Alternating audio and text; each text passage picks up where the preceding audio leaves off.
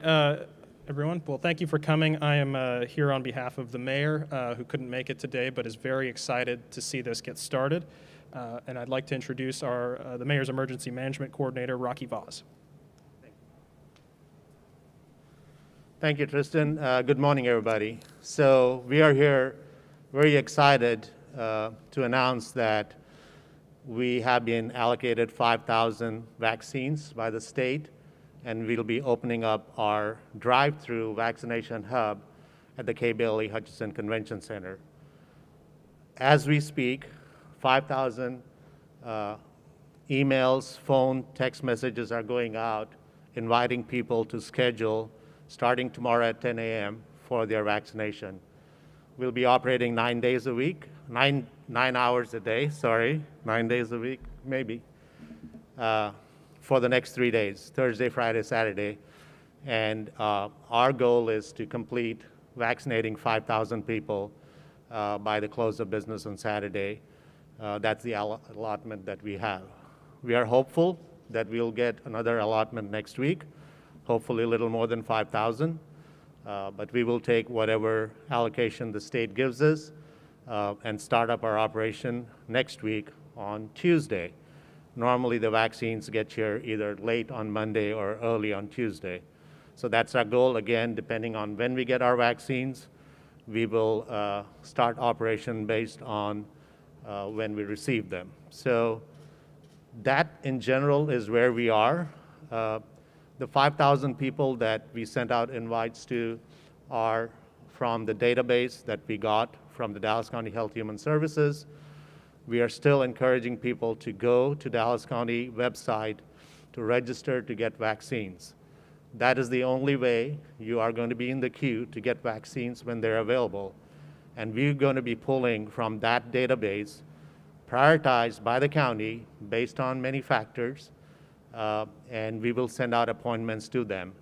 And just so that everybody is aware, Parkland, UT Southwestern, Baylor, Scott and White, the other 3 hubs, are also pulling from that same database when they have vaccines left over after they have done the 1A, which is the healthcare workers. That's the priority at those 3 hospitals.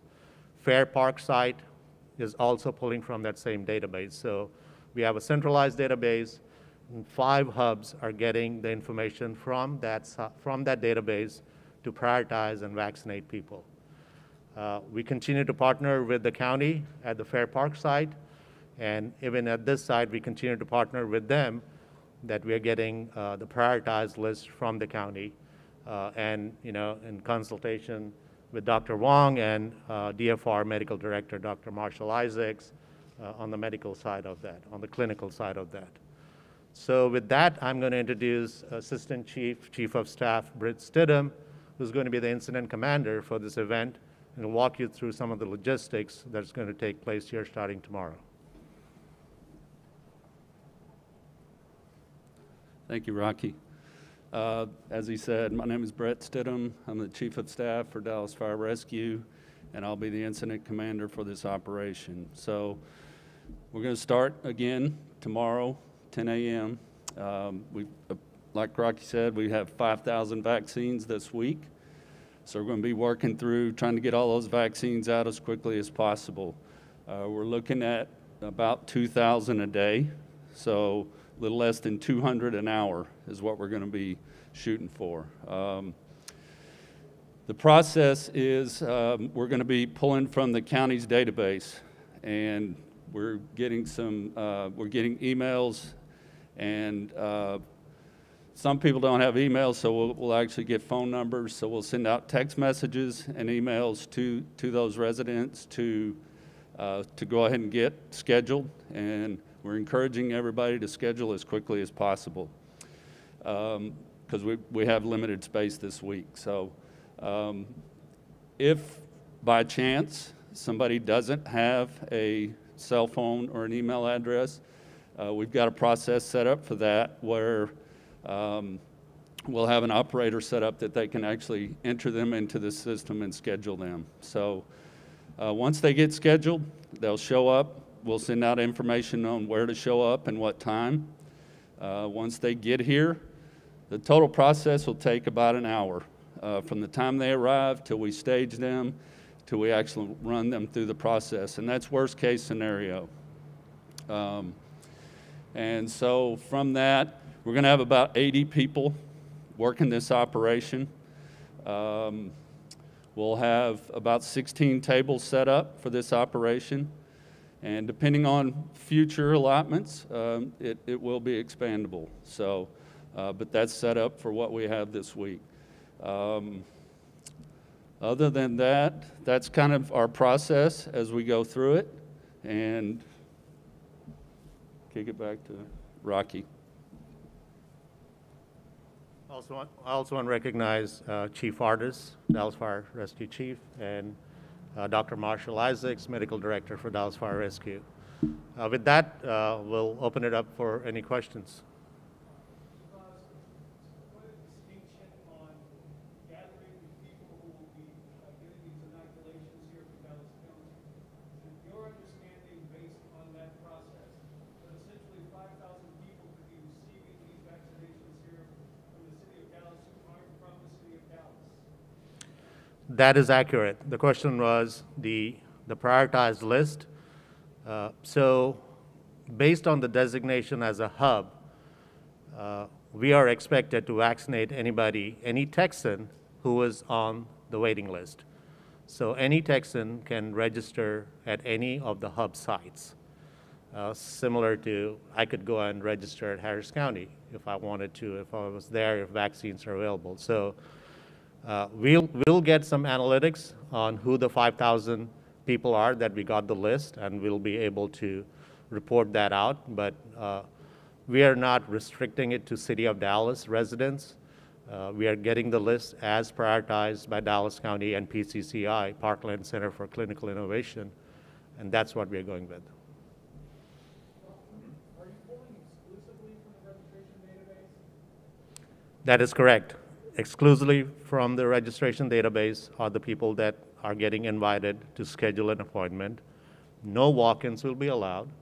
If you do not have an appointment, please do not come to the site because you will be turned away. We're not going to do walk-ins. I know there's a lot of folks in the 1A population, first responders, who maybe bypass vaccine earlier. Is there any plans to use some of these 5,000 doses on those who would not receive vaccine? For the 1A, that is where our hospital systems, they are focused on that, Parkland, UT Southwestern, and Baylor. The list that we got, there might be a combination of 1A and 1Bs in there. We don't have visibility on what is 1A and what is 1B. So based on the prioritization that Dallas County sent us, there might be some 1A, but we are not specifically doing anything different for a 1A population at this site. Any concern about lead time and 24 hours to respond to an invitation? For folks who have been waiting for a month, are you worried that everyone will show up tomorrow and so forth? That is a concern, but here we are. We got notification on Friday that we're getting vaccines, and we had to get together very quickly, and we have a third-party off-the-shelf scheduling software that we are utilizing. It's robust. We feel it is. They have deployed this around the country. They have deployed this in Harris County that's operating 10 sites. We know it works. We are, again, we are asking people, please schedule an appointment as soon as you get that email or phone or text, because as we know, there are over 400,000 people waiting to get vaccines, and all we can do this week is 5,000. Yes, we are using a different scheduling system.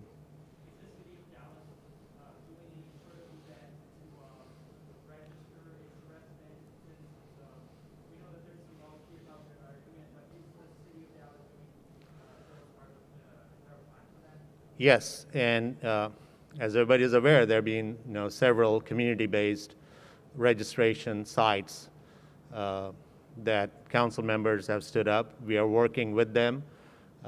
We have identified the most vulnerable zip codes. I think there are about 15 zip codes. I know all of you have that information, and we are working with the council members in those zip codes to assist them in standing up those registration sites. We'll have more information posted on Dallas City Hall site with the addresses and locations and times when they will be operated as early as this weekend.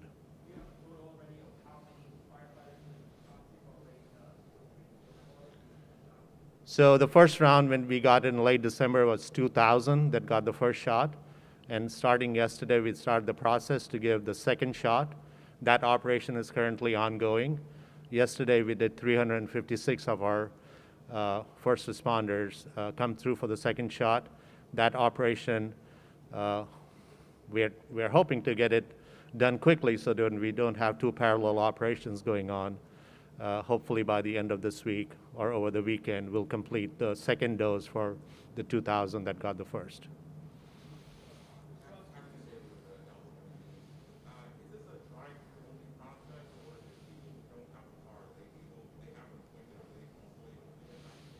This is a drive-through only setup that we have. I'll turn to Chief Stidham to see if somebody does walk up what the plans are. I believe there's a plan.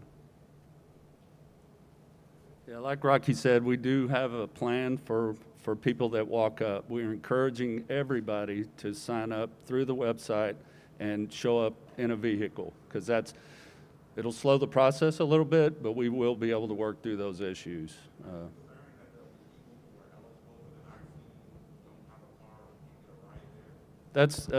Yes, sir, that is a concern, but again, like Rocky said, this is a drive-through site. We're encouraging everybody to come in a vehicle just to make the process go smoother. But we will have a plan, or we do have a plan in place for those that do not show up in a vehicle. Let me follow up on that. I just want to follow up on that answer. Fair Park is a walk-up site, and that's on, one of the criteria reasoning behind picking Fair Park at that site was where people could come by a DOT bus or light rail, and there's not a whole lot to walk, and if people need assistance, there are golf carts that can get people from the train station to the vaccination building.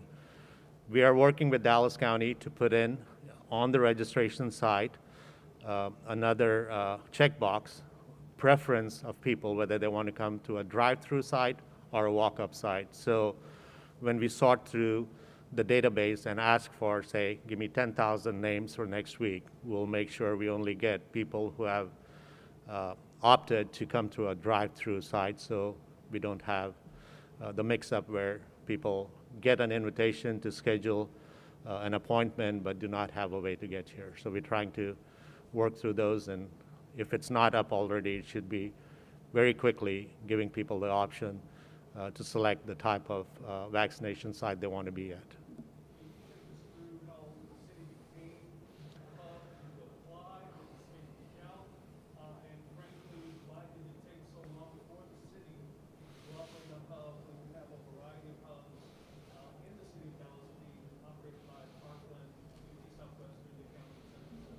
So before vaccinations were available to the state put out a call saying, please go online and let us know if you want to be a vaccine provider. And we were one of the first to say, yes, we want to be a vaccine provider. And at that time when we applied, we said we want to do our first responders first. And so they gave us 2,000 vaccines, and we vaccinated our first responders. As more vaccines became available, they sent everybody a questionnaire saying, what is your capacity? How many people can you do a day? And so we responded to that we could do up to 10,000 a day if you're allotted that many vaccines. So the state started consolidating vaccine providers throughout the state into these mega hubs to avoid confusion, because there were, I believe in Dallas County, there are over 700 vaccine providers that signed up with the state, and the state was giving, 50 vaccines to a physician's office and 100 to a pharmacy. So, and there was some confusion there. People calling 400 different providers to see if they had vaccines. So, the state decided to create hubs, And as they started expanding the hubs, they asked us if we want to continue, or we're still interested in being a hub. We said yes, and that's how we got our first allocation of 5,000. Could you expand on the exact process of how the most vulnerable are selected? Is there somebody with the emergency management department that's going through and saying, okay, 75 or these pre-existing conditions, they're on the list? How is that process specifically working? So Dallas County Health Human Services are contracted medical authority, and we are relying on their expertise. Who are going they are prioritizing based on CDC, state guidance, and also the Dallas County working group. I don't know, what is that called, Dr. Isaacs? It's the Dallas County Health and Human Services Public Health Committee. Dallas County Health and Human Services Public Health Committee, made up of experts. They're prioritized as to who should get vaccines first. In addition, and we have posted an FAQ on the city website this morning that we released to the mayor and council, talking about the process, what to expect, what the criteria is. So, and I'm going to read there. The City of Dallas is scheduling appointments for the vaccine based on the risk criteria determined by the state of Texas and the COVID vaccine vulnerability index and proximity index. The vulnerability index calculates priority based on age, area deprivation, chronic medical conditions, and other dynamic factors. The proximity index calculates based on geographic proximity to positive COVID cases adjusted for density and radius. Those are the criteria that Dallas County, working with PCCI, are prioritizing the database that has 400,000 people registered so far.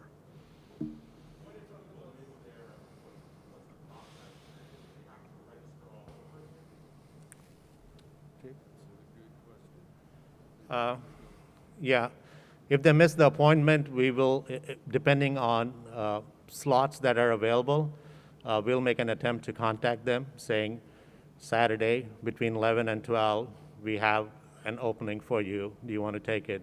Now, if they miss that, then they go back to the database. And then they don't go back to the bottom of the database. They will still, every time we ask for a list, they apply the same filters that I just talked about and send us a new list. So they could potentially get an appointment or an invitation to schedule an appointment for the following week or the week after.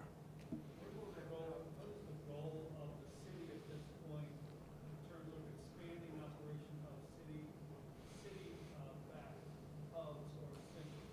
There was some talk I heard yesterday about partnerships with Methodist Hospital, possibly other locations that are using the term closer or in proximity to these heavily impacted zip codes in the city of Dallas. We are talking to several partners. Again, it's the availability of vaccines. Right now we are designated as a hub, and we could operate under our authority, under the medical authority of Dr. Marshall Isaacs, to open up additional hubs. It depends on when we get the vaccines, and I just want to be clear.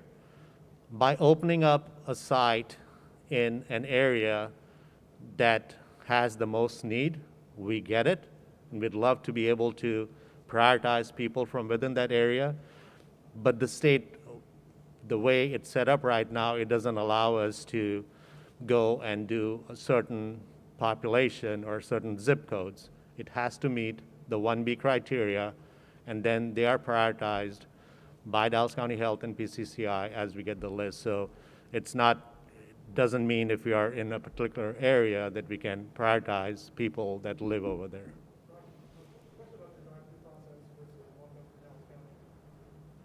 If I am on the list, I get an email or call or text from the city of Dallas saying, come on over tomorrow, and I don't have reliable transportation, the city of Dallas recommendation to that person is what?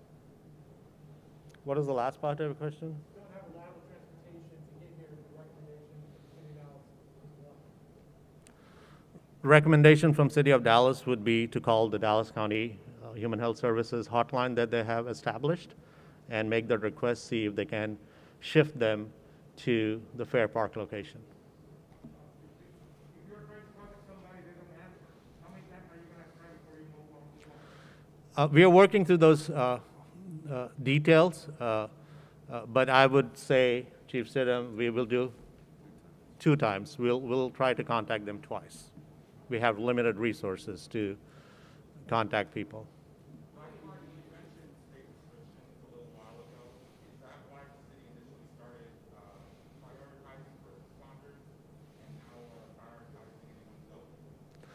When we requested and made application to be a vaccine provider, we were very clear that we want to, because at that time they're only doing 1A, which was healthcare workers, and we said we want to do all our EMS paramedics that are considered healthcare workers. And then we had a little left over where we did our first frontline patrol officers. And so we had asked for 5,000. If we have to do all our first responders, all of DFR personnel, all of DPD personnel uniformed, we need 5,000 doses, and we only got 2. Now under this new allocation that we got, we can prioritize healthcare workers, and they're not a lot because we have been being assisted by Dallas County Health Human Services from their allocation, UT Southwestern, Parkland, Baylor, Scott and White, where paramedics and EMS personnel that did not get a shot the first go around are able to get it through those other sources. So, but as far as our law enforcement police officers, unless they meet that 1B criteria, we are not able to prioritize them at this time.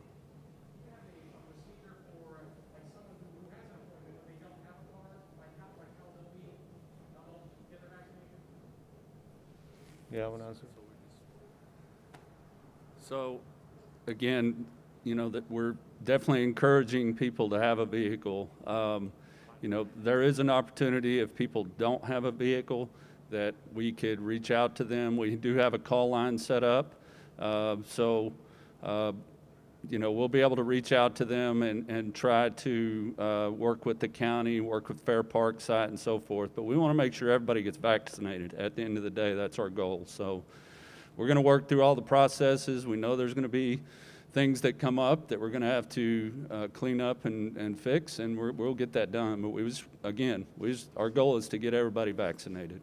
Can you talk about the logistics that it takes to put all this together? Because we operate several sites, it's got to be a lot of time to do behind the scenes. Can you talk about kind of the nuts and bolts behind the scenes what it takes to make this happen? Yes, sir. So, again, it takes about 80 people to run this operation a day, from the incident commander all the way down to the people that are going to help us with parking and so forth. We have DPD, we have DFR, all of our vaccinators are Dallas Fire Rescue personnel. We also have the Office of Emergency Management. So, as you can imagine, with 200 people approximately showing up per hour, it takes a lot. So we'll have tents set up outside for our folks for shelter. We'll have, you know, we've got food operations going on for everybody that's going to be working throughout.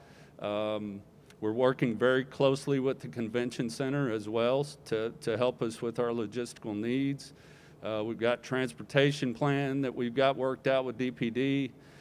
So there's a lot that goes on behind the scenes, and I assure you, the team that's running this behind the scenes is outstanding. And you know, when we vaccinated, we used the same process for our 2,000 first responders that Rocky spoke of, police and fire, and the marshal's office, and it went very, very well, very, very smoothly. So we're going to be operating for, like he said, for 4 or 5 days. We're going to be operating simultaneous operations on 2 separate floors. So we're still going to be running our police and fire vaccines because it's very important that we get them their second dose.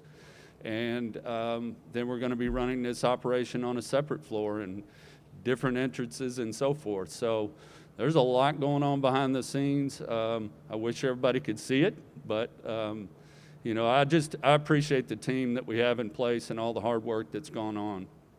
Any plans to let people register on the site at any point? I didn't hear you. Can you say? Let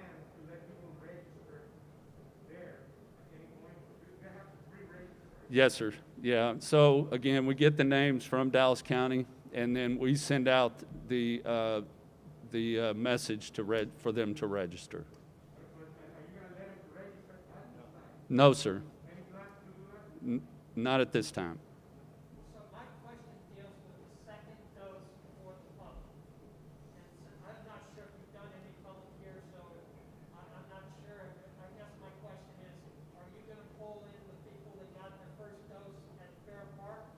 Or do they need to be anxious about being brought in at the exact 3-week point or whatever it is?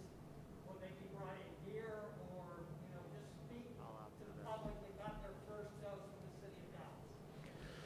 So if they get their first dose at K. Bailey Hutchison, they will have to come back to K. Bailey Hutchison Convention Center for the second dose.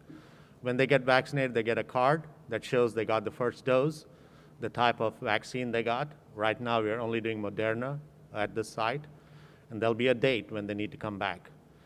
And we ask that they come back at approximately the same time that they came for their first dose. They came at 12 noon today, 28 days from now, come back at the same time. But they will get an email and a text reminder, and people who don't have either of those communication tools get a phone call from a live person reminding them of their appointment for their second dose. So there isn't any concern, I'm sorry, Helen, I know you're waiting patiently, but I'm getting this question for report. I want to make sure I cover what you want to know. There isn't any concern for these people if they've got their first dose, because I hear you say that there's, you didn't have the vaccine here or there. I hear it nationally. Is there any concern at this point that these people will be vaccinated in their window that they need to? We do not have a concern at this point. Very similar to when we got our first dose for our first responders on December 28th. We got the second dose shipped to us so that we could start our second dose to those people starting day 28. And we fully expect the state to stay committed to providing us with the second dose for the people we start vaccinating on Thursday. Quick follow-up on the registration hub. Do you anticipate your office putting out locations, or are you entirely deferring to council members to determine where registration? No, so, per direction of the mayor, we have solicited input from the council members on where those locations. And what we are doing right now, we are focusing a lot on getting this site stood up. So, and that's our goal, to vet those locations, make sure that they are within those zip codes that we identified that would be most helpful to have registration sites. We are providing support to the council members. Most of them are being run by volunteers, and we thank them for that. We're providing technology, laptops, PPE. There's some other requests that have come through. So we're working through all of that. We as the city, commit to helping neighborhood registration sites as best as we can. This weekend there were a couple of sites in West Dallas that Councilmember Chad West had operated. There are many more sites that are expected to go live this weekend. We can take 2 more questions, and then we'll take y'all out to see the setup of the site. Just a clarification on the 5,000 doses. Of those 5,000 doses, police and first responders getting second doses from that quantity, or the 5,000 quantity is for those who are registered to start on tomorrow? No, so the 2,000 second doses was a separate allocation. The 5,000 that we got, that we're starting operation tomorrow, it's dedicated to the public.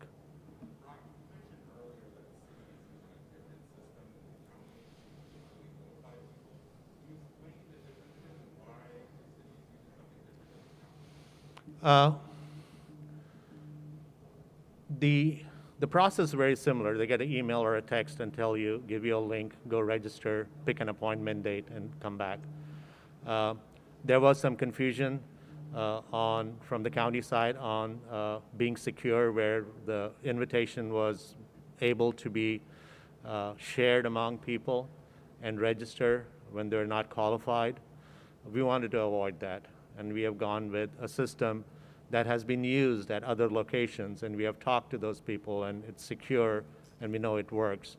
So we did emergency contracts late last night, and we are pushing out those invitations right now.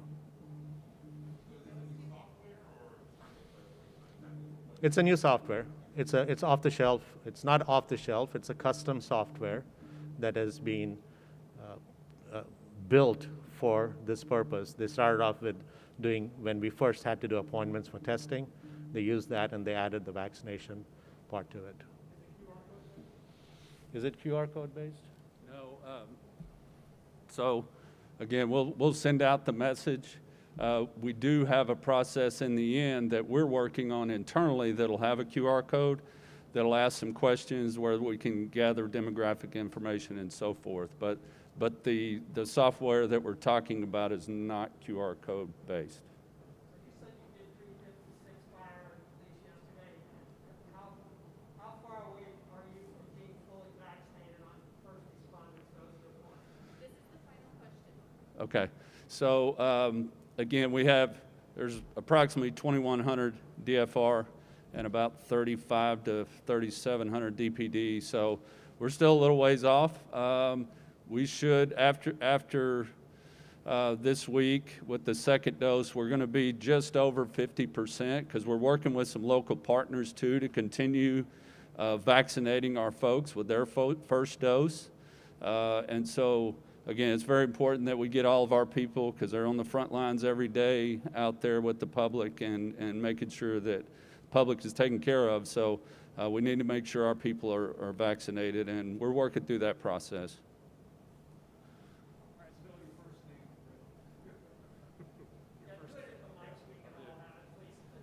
First name is Brett, B-R-E-T. Yeah. Stidham, S-T-I-D-H-A-M. You're the incident commander over this operation and Fairport, or just this? No, this operation, so the police and fire operation and the operation that we're going to start with the residents on Thursday. It's all under one.